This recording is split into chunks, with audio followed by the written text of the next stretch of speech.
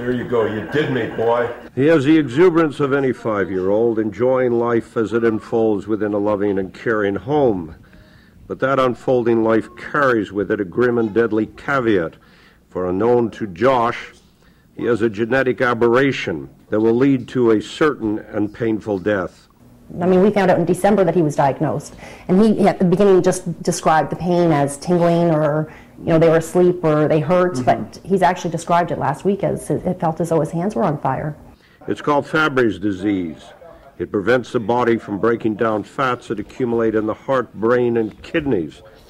You could be lying in bed reading a book to him where he said, "Daddy, my foot hurts."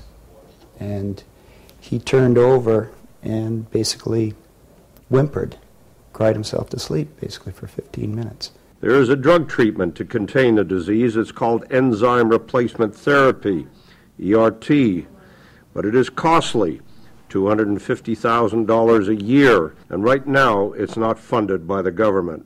I mean, people are very ill, and if he were to have a different diagnosis, he'd have treatment.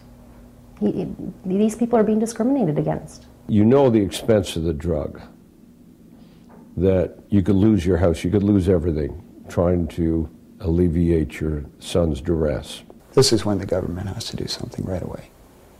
There are people like that, I'm sure, in our similar situation, income-wise. A house that's worth, $350,000 is nothing, really, when it comes to this drug.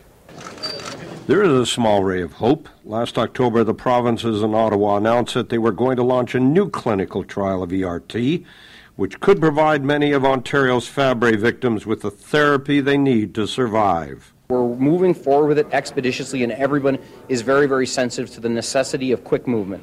Weeks or months? I think it's measured in a number of weeks or short months. That was 3 months ago. Today we spoke with staff of the health minister.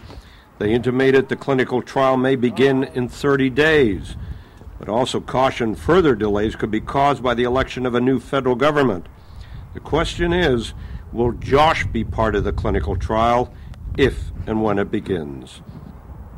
If you were face-to-face with Mr. Smitherman, our Minister of Health, what would you tell him?